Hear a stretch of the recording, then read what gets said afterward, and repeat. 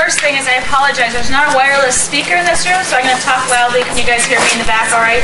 Okay, good. I want to be able to point to things, and otherwise I'll be trapped behind this. There's no way to get out. So what I'm going to present to you is thank you, is something of the literature search that I did when I was working on my dissertation, and then a proposal for what we should be doing to quickly get at the things that might help us to improve student outcomes, a research model for that. So I'm going to present you lots of tools. First thing you should know is that Jerry's going to pass out bookmarks, and those bookmarks have a link to this presentation on the back of them. And maybe if you can just pass this out while I'm starting up here. So when you go to that link, you will see this presentation and all of the indexes. So you don't have to madly scribble things down.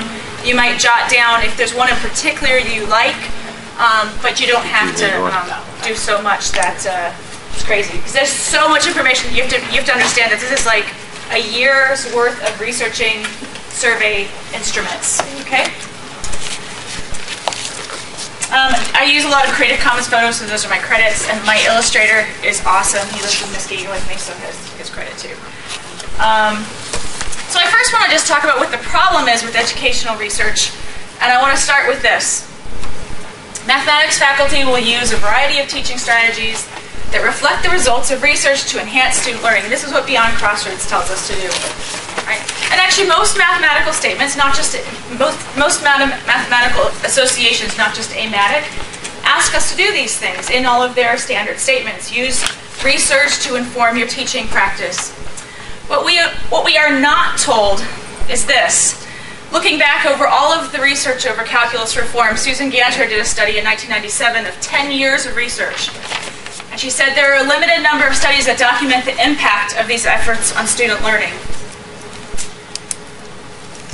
The National Mathematics Advisory Panel in 2008, which surveyed K-12 education research in mathematics, said there is no sufficient evidence to support all-inclusive policy recommendations of any of the math instructional practices that were studied.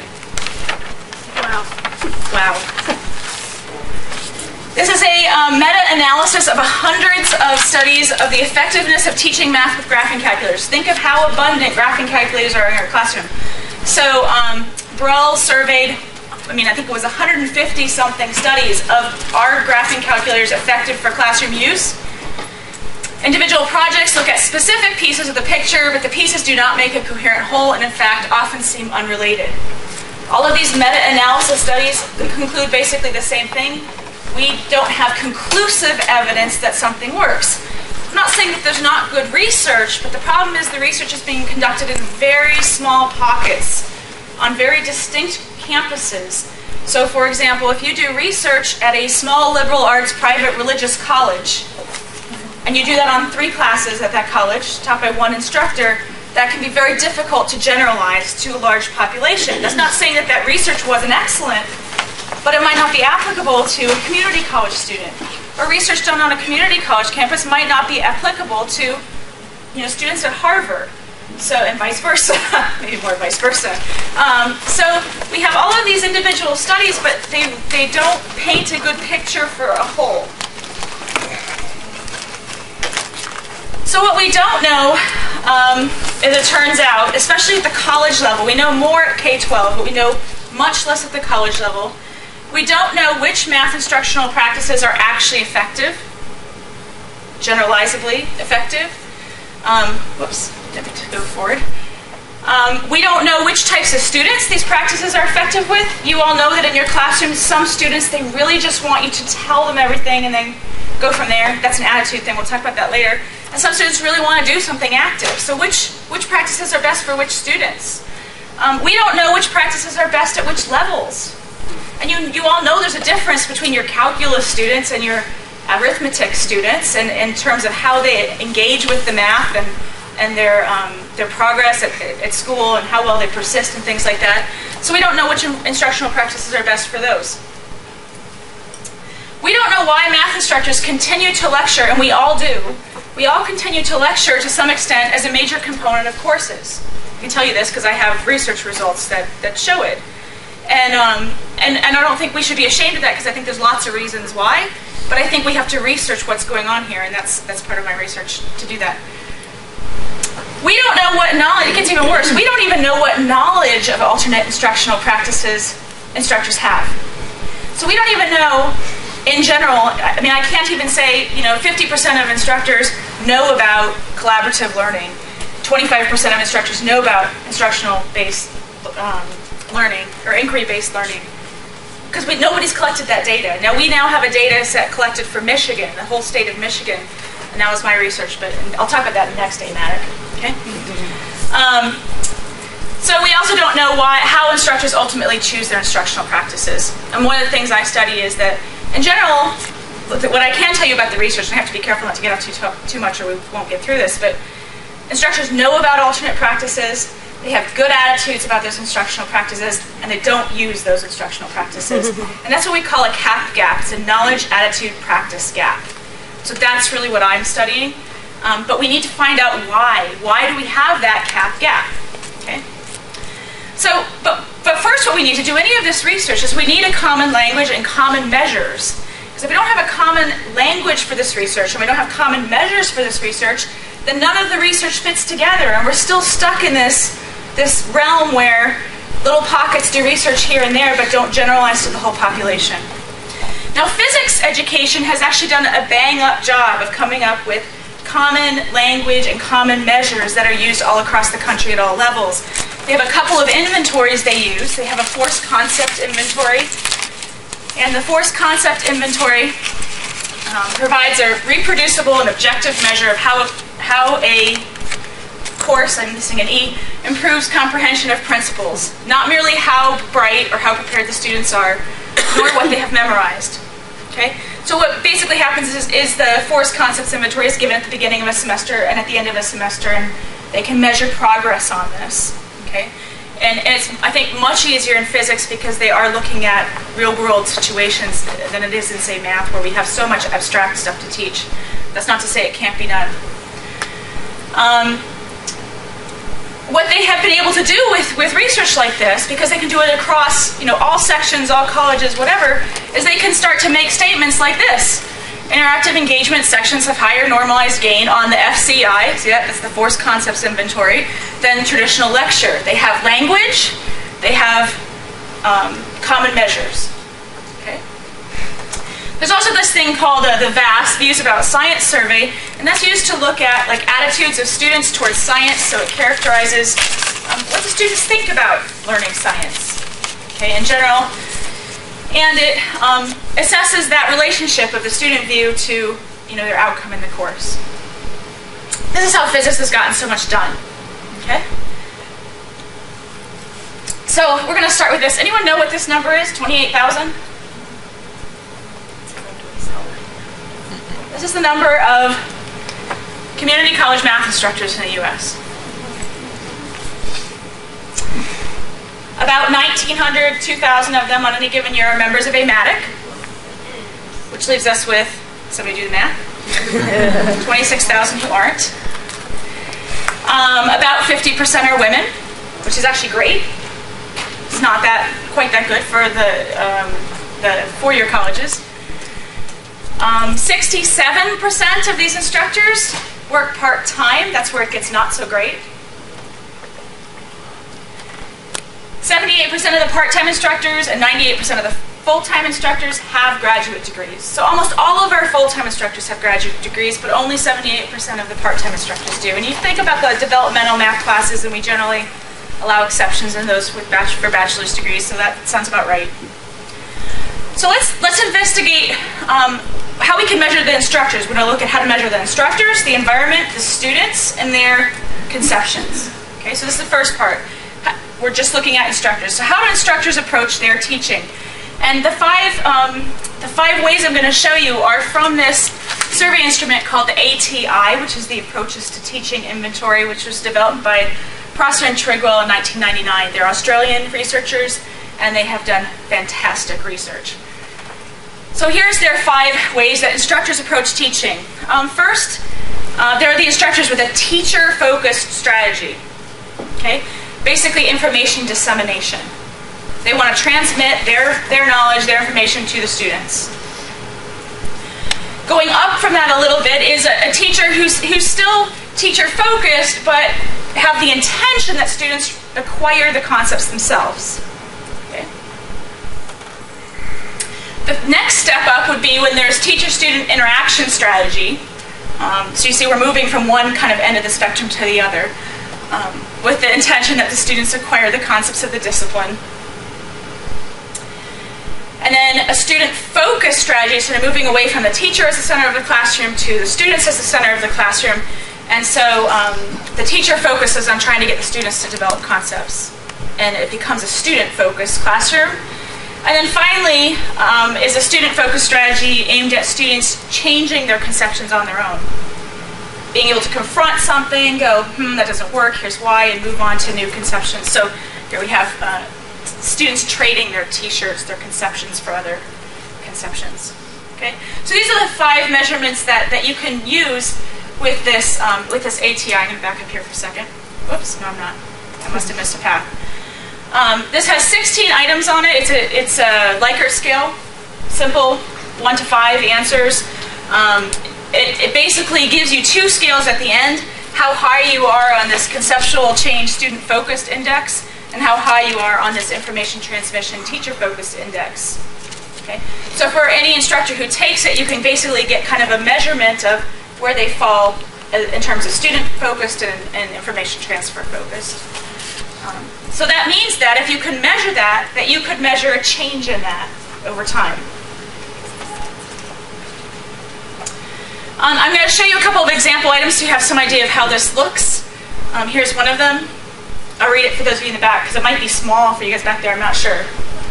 Is it okay? All right, I'll let you read it then.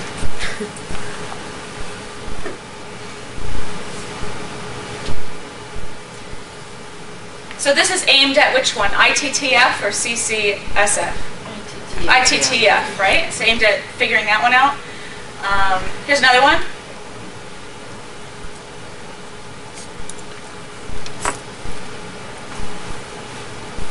Here we're looking to involve students a bit more, right? We're moving towards student focus, kind of in the middle of that.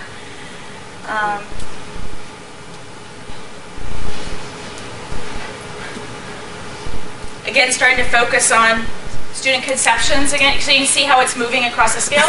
So you can classify based on those 2 scales where people fall on these 5 items. Okay. So that's a great index we could be using that we're not using. It's very well developed. Okay, so that's how we could measure how instructors approach teaching.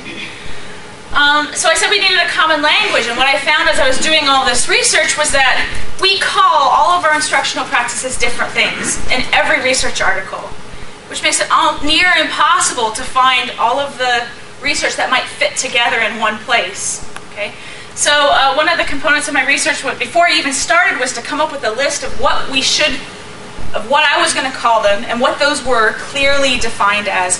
So I went to the literature, and where I could, I found literature examples, and then I wrote down classroom examples for what those would look like, both technology-based and non-technology-based.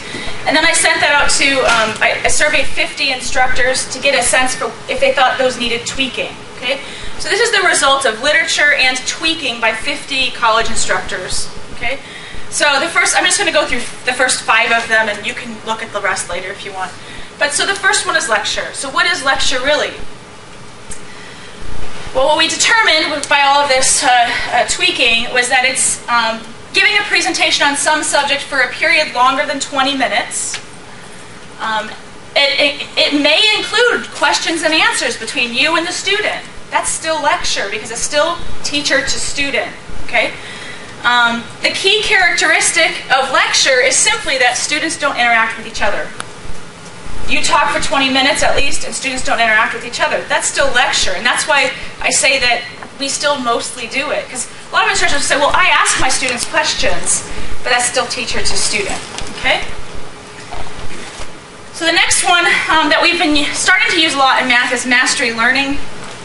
And I'm going to read this one. Sorry, there's so much here I'm reading to you, but there's just so much stuff I can't memorize it. Sorry. Designing summative assessment checkpoints into the instructional program where the student is tested on their mastery of a single topic or subtopic. So think about all these online homework systems we're using, lab-based environments, things like that. The instructor may coach students during class time or outside of class to help students who struggle. Students don't receive partial credit for partially corrected responses, or for partially correct responses. So mastery-based is kind of an all or nothing. You either get the credit or you don't. And so most of this online homework that we're using is essentially mastery-based. Okay, the next one is a collaborative lecture, and this might feel more like what you do for some of you. A collaborative, and this is interesting because this came out of a lot of our discussions, and there was a literature base for this one. It's teaching by giving a series of short, focused lessons intermixed with student-centered activities. So that would mean that the students are talking to each other. It's not me talking to the students, it's the students talking to other students. And those student-centered activities solidify concepts or lessons to introduce the next short lesson. And so again, the primary difference between a collaborative lecture and a lecture would be that the students are interacting with each other at points along the way here. The next one is cooperative learning. We also call it group learning, we call it collaborative learning, we call it all sorts of things. But this is including class time for learning that engages students in working and learning together in small groups. Now there is some overlap between these, and so they have to be measured, each one has to be measured as kind of a percent. How much do you use this, right? Nobody uses just one strategy. Well, I won't say that. Some people use just one strategy, but most of us use a combination.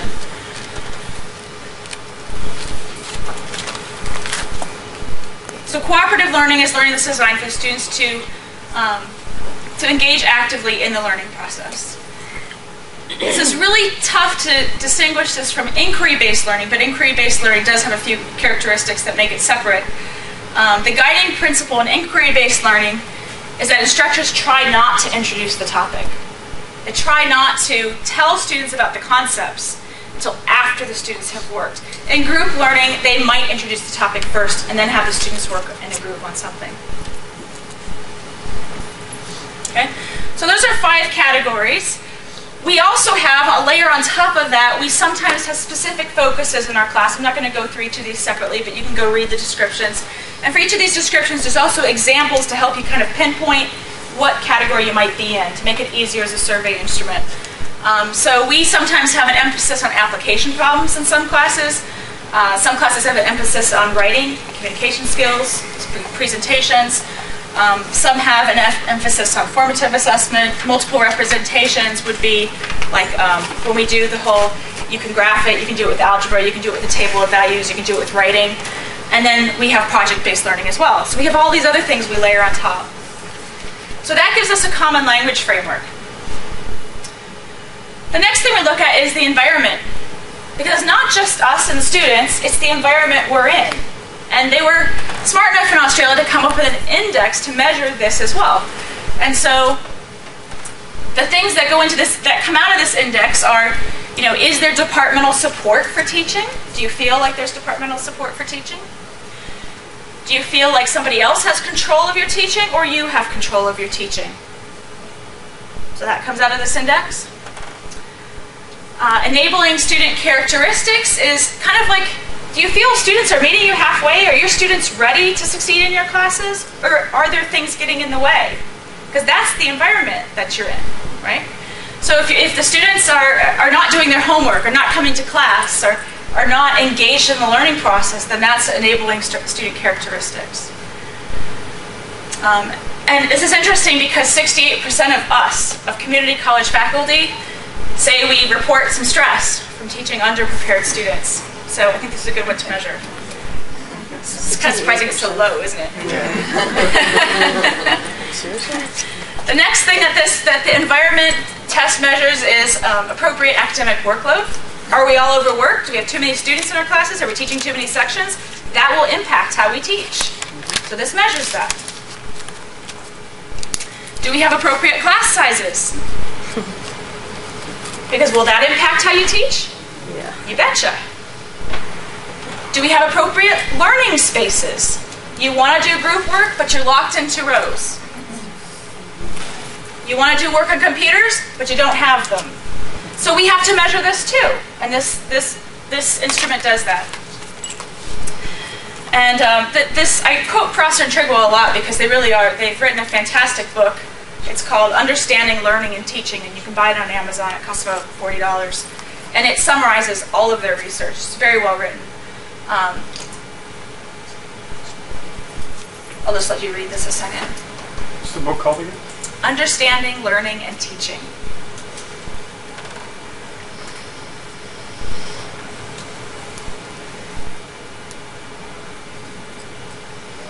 This is the thing I think is really going to be really scary for us. All the research points to this.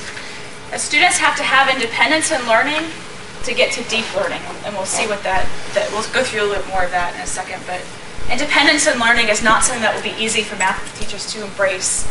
We all know that at our community college level, if we just said, go home and do some homework, what would happen? Yeah, disaster. So we have to figure out how to do this. I'm not sure how, but we will figure it out. I'll show you how. Okay, so that's called the Perceptions of Teaching Environment Inventory, PTEI. We could use that to measure the environment. Okay?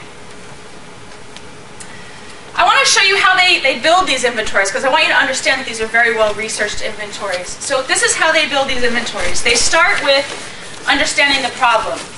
So they ask an open-ended question to a large population and look for commonalities in the results. So for example, one of these inventories was developed by asking the question, you haven't seen the inventory yet, but this is the question they asked. Think about the math you've done so far. What do you think mathematics is? So they just asked students this very open-ended question. Sorted through all the results of those questions and came up with commonalities. So they look for patterns in what people say. They develop a pool of questions that they think represent categories.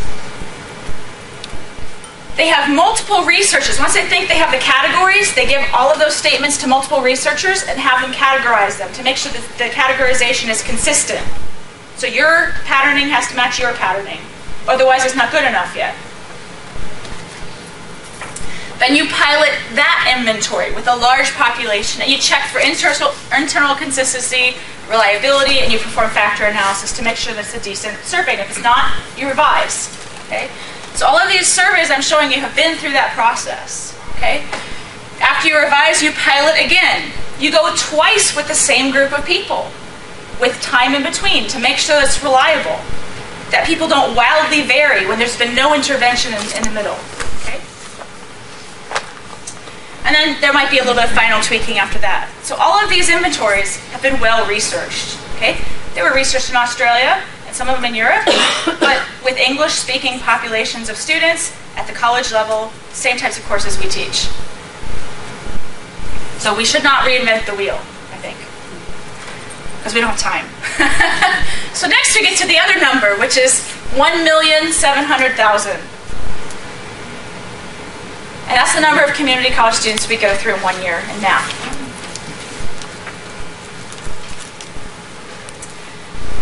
So let's look at students. Students have a perception of their learning environment.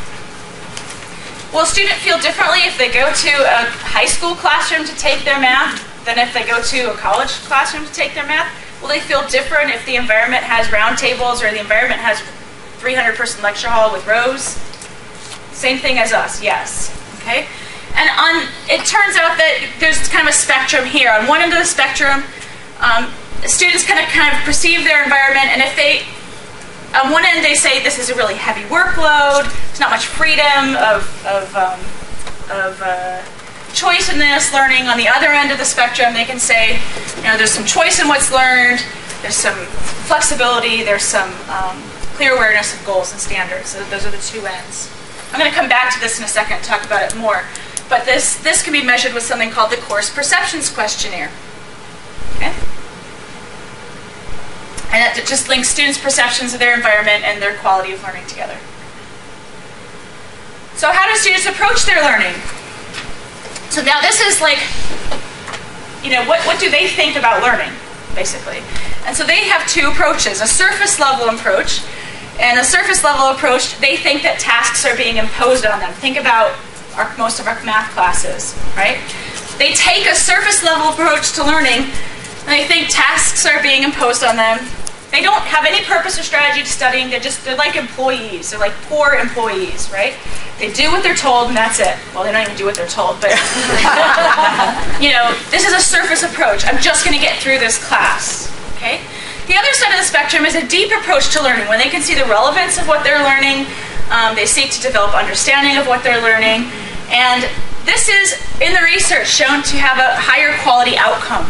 If students have this approach to learning, they have a higher quality outcome. Okay? Meaning they go on to more classes in that subject area, they get better grades. So if they can approach learning deeply, they're good. Okay? I'm sure you're sorting through your classes right now. Surface level, deep approach. So it turns out that how students perceive the class is directly related to this. If they perceive the class as, an environment as being one where they have no choice, no freedom, anything else, they take this approach. If they perceive the class as a place where they have some freedom and there's some awareness of goals and flexibility, then they're more likely to approach the class like that. Could the arrow be the other way? What? Could the arrow be the other way? There's all sorts of relationships here. Yeah, okay. So you're going just one way. So yeah. I'm just wondering if that's the That's the study that I read that pointed this way. Okay. The research could be done to point the other way too, I'm sure. And maybe it has. I just maybe haven't read it. Okay. So we can measure students with a study process question. There's like 3 more things we could be using, and we can investigate all of these. There's a study process questionnaire, which gives 3 orientations: surface level, deep, and an achieving level, like kind of our high achievers in classes. It includes, this one's actually designed for higher ed, and there is a K-12 version in case you're interested.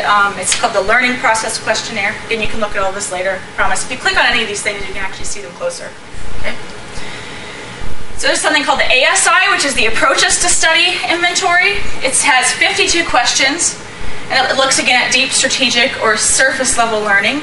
There's something called the ASSIST, which is the Approaches and Study Skills Inventory for students. If you're teaching developmental students, I think you ought to take a look at this, because one of the things it measures is a surface apathetic approach. And that approach measures this kind of stuff: fear of failure, lack of purpose, bounded by the syllabus, unrelated memorizing. How many of us have seen that in our students? If I just memorize enough formulas, if I just write enough on my note card, I could pass this class, right? So this index would help us to measure that. And that one's called the ASSIST. Okay, we can also measure student conceptions of learning. And there's a survey for this as well, or there's a paper on this, and some indexes which I just showed you. And this is the 2 ends of the spectrum here. On one end, we have a quantitative increase in knowledge. They think learning is increasing their knowledge.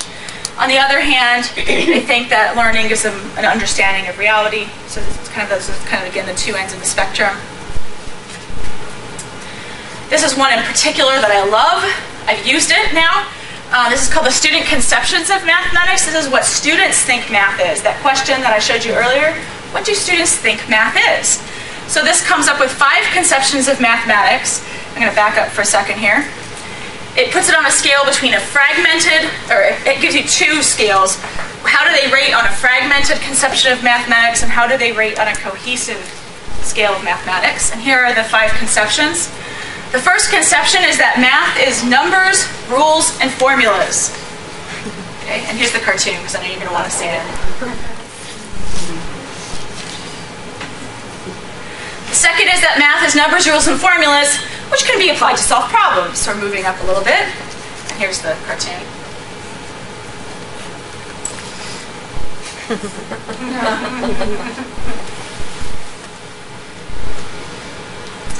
The third is that math is a complex logical system, a way of thinking. So you see we're moving across the spectrum. The fourth is that math is a complex logical system which can be used to solve complex problems. And here's the cartoon there. They have positively identified the radicand. And last, math is a complex logical system which can be used to solve complex problems and provides new insights used for understanding the world. And here's that one.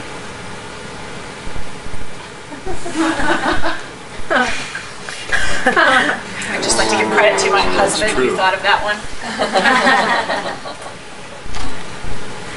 Okay, so that's student conceptions of mathematics.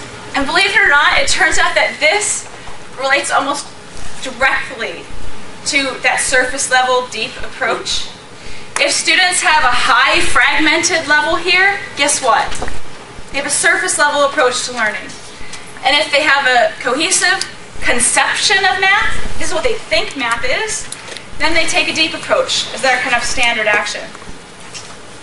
So what I'm saying here is that we might be able to use this just to measure where there are changes. You know, do it at the beginning of the semester, do it at the end of the semester. Do we have a change in conception? That might lead us to know what might be working across all math teachers everywhere. Okay, so that's called the CMQ, Conception of Mathematics Questionnaire. It's, again, a Likert scale, 19 items, very fast to take. It takes about 5 to 10 minutes. It gives you these fragmented and cohesive scales. And I'm going to show you some of the example items here. Whoops, I guess I don't zoom in on those. So mathematics is about calculations, and students just agree or disagree, basically, on these scales from 1 to 5, right? So mathematics is about calculations. Mathematics is a logical system which helps explain the things around us. Mathematics is like a universal language which allows people to communicate and understand the world. So remember, this index was developed after looking through thousands of responses to the question, what do you think mathematics is? Okay? So these are kind of student language-centered items. Okay, so next we look at how could we measure the subject of mathematics? Because, of course, grades vary from school to school. The curriculum varies from school to school. So how do we standardize that? And we have some mathematics concept tests under development, although I'm not going to claim that I haven't even seen this one. They're not easy to get a hold of. And this one's supposed to be under construction, and I have seen this one. And I'll show you the sample question on it. And the sample question, let me see if I can get a little closer. There you go. I'll let you read the sample question.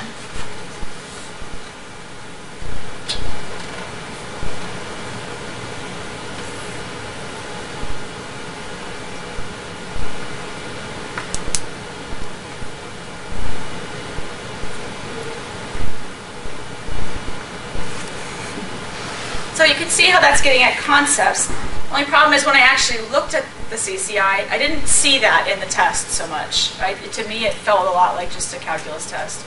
So I'm not sure I like it as much as I like, say, the force concept inventory we have for physics. So there might be a need here for us to, and like I said, I haven't seen this one, but it is out there. And I don't know if that, does anyone know if this one has actually been developed now, or is it still like in limbo somewhere out there in the world? You can see pieces of it on the web. Can you see pieces of it on the web, but has it actually been finished? I don't think so, and I think they're actually calling part of it the arithmetic concept inventory. The arithmetic concept inventory. Okay, so clearly we have some work to be done here. We need a common way to measure for research purposes. Okay, yes? Probably a dumb question. I think that's probably the answer. Is there a fee associated with these things? Or is this something you can print somehow? The problem is that if they're research questionnaires, they're hard to get because they aren't openly published. You said you saw the CCI, right? I saw this one because I emailed him and I asked him for a copy, and then I signed something saying I wouldn't release any of it to anybody else, and then I got a copy of it Those to are all read. legal. Email. Yeah, yeah. I'll sign it too. Yeah, okay. Right, but so I think we need a way to make them easier to get at, and we need to make sure that they're decent. And like I said, nobody's, I don't think, seen a full version of this, if it exists. So it was funded by the NSF at some point, but I'm not sure that that got done. Okay? So this might be so if you're on the research committee, this might be something we need to work on. Okay? Because we need something like the FCI for all of our subject levels. Charge for that? What? Your understanding is for that CCI, that would be something someone would have to pay for, you think? It might be. I don't know. It depends on how it's funded. It depends on a lot of things. These are discussions we should have. Okay? So those are the other two. So I'd like to end by, I hope I'm close to my time now. Maybe I'm not. Who knows? So I'd like to end with what I think is a solution to all of this. We have all of these concept inventories we could be using that probably most of you didn't know about. Okay? The reason that I think most of us don't know about it is, one, we don't get a lot of educational classes on how to measure students or instructors or the environment or conceptions. The other reason is because most of these indexes were developed outside of the US. And we don't tend to look at, we're very US oriented. Okay? But there are little pockets in the US that are developing these things, but none of them are as well developed as these are. None of them have been done to the extent that these have on thousands of students. So here's what I think we should do. One, we need to begin using common language. We need to publish that common language, and we need to start asking researchers to use common language to make research more searchable and usable and interactable. Two, we need to design a research study that measures everything with no clear purpose except that we want to mine that data and figure out what's causing changes in indexes. So imagine if we, at the beginning of the semester, we measure the instructor, we measure their perception of the environment, we measure the students' perceptions of the environment. We do all the same things at the end of the semester. That's it. We don't ask instructors to change anything. If you will just give us, X amount of your time at the beginning and end of the semester, and report those results to us with their final course outcome, perhaps, because we probably need that. We crowdsource that. We design that study. We crowdsource that study, which just means that I say at AMATIC or wherever I'm at, anybody, we promote it. We say anybody who wants to participate, all you have to do is collect this data. You don't have to change a thing about how you teach. We actually don't want you to change anything about how you teach. Just teach the way you normally do. Okay? And then we go in and we mine that data. And we look for which scales are changing. Right? What we want to see is a change in, say, we want to look at high course outcomes and what the teachers like for those high course outcomes. We want to look at high course outcomes and what the students were like with those high course outcomes. We want to look at that conceptions of math. And we want to look at, who's improving that conception of math from the beginning of the semester to the end of the semester. Because whatever's happening there, we might be shifting those students from a surface approach to a deep approach. If we see students who shifted from a surface approach to a deep approach over the semester, we want to look at those students and see if they have commonalities or the instructors have commonalities or anything like that. When we find those instructors, those classrooms, and those students, that's when we conduct our qualitative research. And we go out and we interview those instructors, and we look at their classrooms, and we interview the students, and we try to find what commonalities those have. So rather than approaching it from a very small, school here, school here, school here, forget that. We don't have time anymore. I don't know how many of you are on Achieving Degree, but we don't have time anymore, right? We do a massive data collection. We mine it, we figure out who it is, we figure out what those instructors have in common, and then we target research at that. We say, all right, what if you have an intervention that does something that improves that, right? If you can have that intervention and measure that and you see improvement, now we're actually going right at the meat of the problem. We're going at what we think might work to start with as opposed to just throwing darts at the wall. So that's it. That's my solution, and that's the end. Still have plenty of time. I still have plenty of time. You're kidding me. I never get through that early.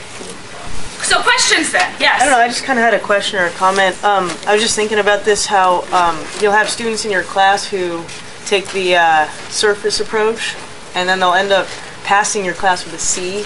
And then what they happens move on the to the next time? level, and it's even harder for them. Right. I was just, so just think we could measure surface approach, they get a C, they go to the next level, and they fail. What about the ones with a deep approach and they got a C and they go to the next level? Do they fail too? No, yeah. Probably not. So here's a quantitative way to track all of this. Right? Yes? My question was, what is a high course outcome?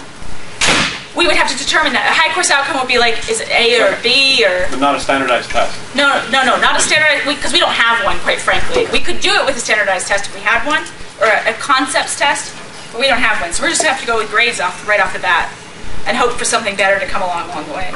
So, and I just want to make a comment. Yeah. I'm from Canada, and I haven't heard of this either. So. Okay, well, so Canada-centric as well. But is there an Australian, like a journal? Math Yes, journal they have where... a field in Australia called the Psychology of Mathematics. Right. And a lot of this research comes out of that. Right. It's just like with statistics, the same. Yeah. Like that one I know about, all the statistics Yeah. works, but I No, didn't this is like, go out and buy this book. I'm not supposed to promote things, but I have no stake in this whatsoever. Go out and buy this book and read it cover to cover. I will. Because it's fabulous. It just goes through all of the research studies, step by step. They did this, then they said, I wonder what would happen if we did this. Oh, it sounds like I wonder what happened if we did this. And they just moved on to like had an index for everything. Yeah. Which book were you just talking a little bit? Understanding, Learning, and Teaching. Yes? Do you know, by chance, you cited the physics education field, how they were managing to standardize their language. Do you know how they went about doing that? Is it through a professional organization, or? I think it was because they started with a forced concepts inventory. And when they did like their version of calculus reform, they all used the forced concepts inventory. When we did calculus reform, we didn't have anything similar to tie our research together. If we had when we did that, I think we would be a more cohesive research body too. So I suspect it was just that somebody had the foresight to have a way to measure, and we didn't. Yeah? How would we incorporate the idea that a lot of times the students that are left over, and talking about surveying at the beginning and surveying at the end, the students that are left over are the ones that are being successful, and we're not measuring them again at the same survey because we've lost maybe 18%. Let me show you something. The second link on your page is what we just developed last week in our math department to get at this exact problem. It's called the, I don't know if I can find it easily, the Student Effort Index.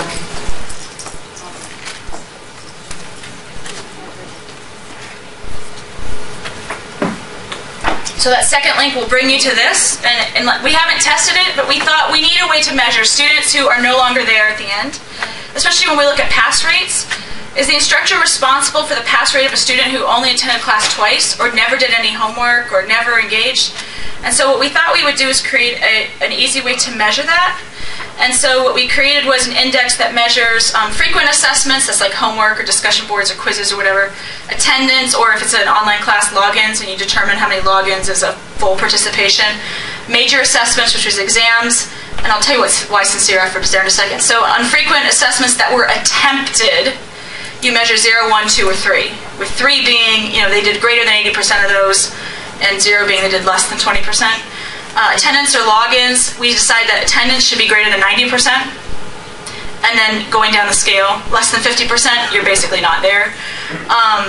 Major assessments, if they took them all, they get a 3. If they took all but 1, they get a 2. If they took all but 2, they get a 1. Otherwise, they get a 0. If you missed more than 2 exams, you've basically checked out. And then this last week, that was only a 9-point scale, and we really wanted 10. So we decided that the instructors should be able to have some judgment in here on whether, because the students who come to class, but they are not engaged, they put their heads down on the desk and they sleep. We thought the instructors should have some way to weigh in on that. And so the last point is just a yes, no. It's, did the student put forth a sincere effort? Yes or no?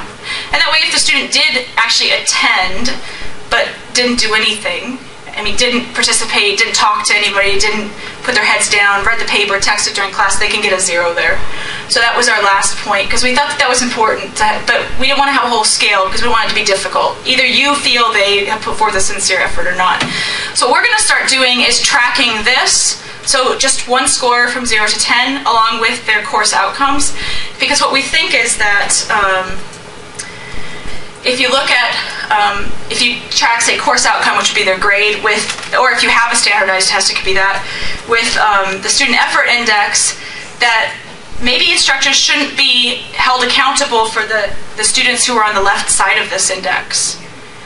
Because how much influence can you have over a student who is not putting forth effort in a class? That means you're going to lose the high outcome, low achievers as well, but probably those students were misplaced in the class.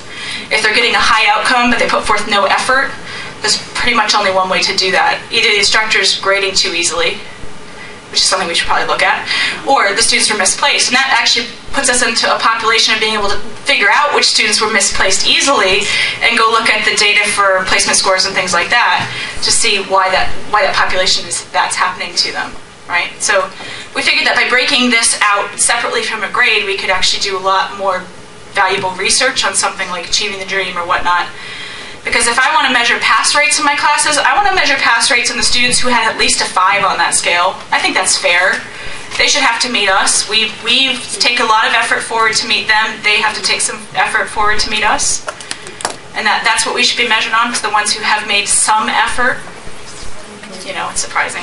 Yeah. Just was wondering if you had ever had the students fill out a form like that, asking them how much homework have you done? Well, our evaluations ask them to rate how much effort they put forth in the class. Oh, do they? The student perception of their own effort is really interesting. If you've ever asked your students at the end of the semester what their perception is of how much they've missed class, it won't match up with your attendance record. Yeah.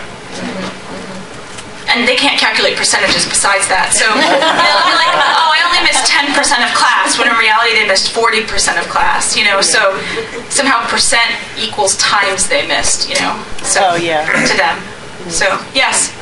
I could use this a couple times in my teaching method, and I ended up making up my own surveys, and I was just wondering how many people had actually done that, maybe some validation or not, but just kind of having a workshop, bringing what we had made up already, comparing them, and see if there were some years to work with that. If it was difficult to access these or if there's Well, these are not necessarily, for one thing, I've met Trigwell and Prosser, and they're very nice, and they'll the way to design it is to have one person or a group of a couple people design the research study, ask the researchers for permission to use their indexes, and then that's all been done, right? You don't all have to individually ask. That research can just be passed down to, because we're all so busy, right? Not everybody has the time to develop these studies well, and that's I think what we're running into. That's why we have no good research. So let's pick a few people who can do it, have them organize a really fabulous study quickly, because we all need it, and push it down. And I would hope if that happened that most instructors would choose to participate, because we'd only need participation for maybe one semester if we had enough. All that data would get pushed back, we'd do an analysis, we would know what to start looking at for real, as opposed to just kind of taking these guesses that we've got right now. Yeah? When do we start? Now. Well, I think we should probably do it. I think it's something that the board proposes or organizes a lot of grants that AMATIC applies for, and I think in reality we ought to apply for. I almost don't even want to apply for a grant because it's so cumbersome to apply for a grant. It'll push us back another year. But we could start doing the work on writing what the research study would look like while we're applying for the grant, and then use that, because we need somebody to coordinate the telling people what to do, answering their questions, and then pulling all that research back in. Right, so there's got to be somebody who's given quite a bit of time to deal with that. If you can imagine, there's 1,800 community colleges in the U.S. That could be a lot of data if instructors want to participate. And within achieving the dream network of schools, I would think we could at least get those schools to all participate, and hopefully a lot of others, because the more that participate, the better the data will be. And that's why it's a data mining experiment. It doesn't need to be a random sample. I think we go for as much data as possible because it's a fishing expedition, essentially.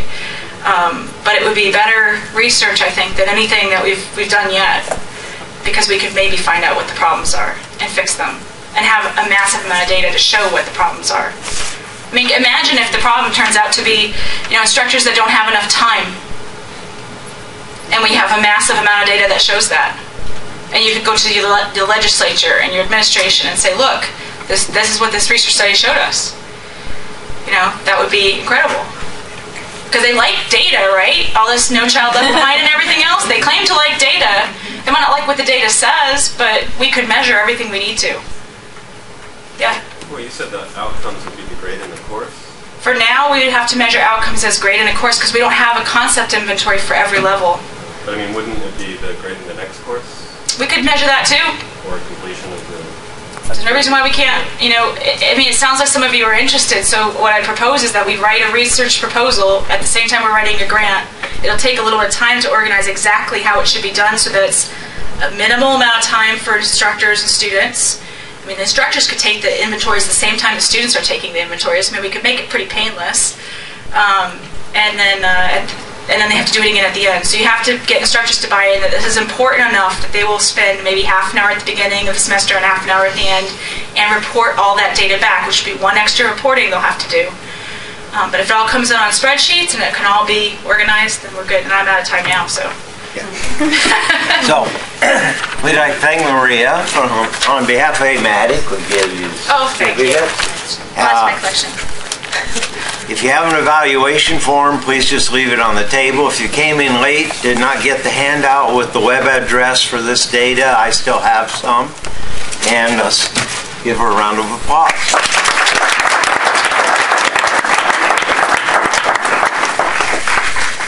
And if you'll all thank my husband who videotaped the whole thing so that other people can watch it, I will put that up on my website as well. His arm was probably tired.